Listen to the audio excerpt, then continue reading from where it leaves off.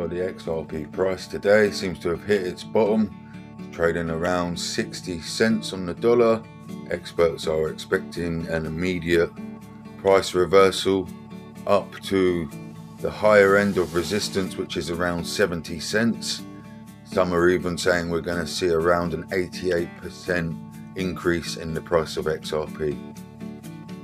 MasterCard have just announced their partnership with Ripple. They are joining forces for many projects, one of them being a crypto debit card. So that means that you can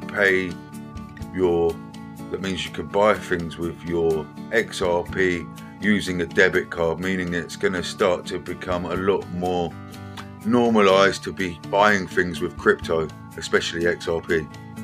So there's an article from Forbes, and it's sure that Donald Trump is going to kick off a gigantic parabolic price burst on the Bitcoin when he becomes president again.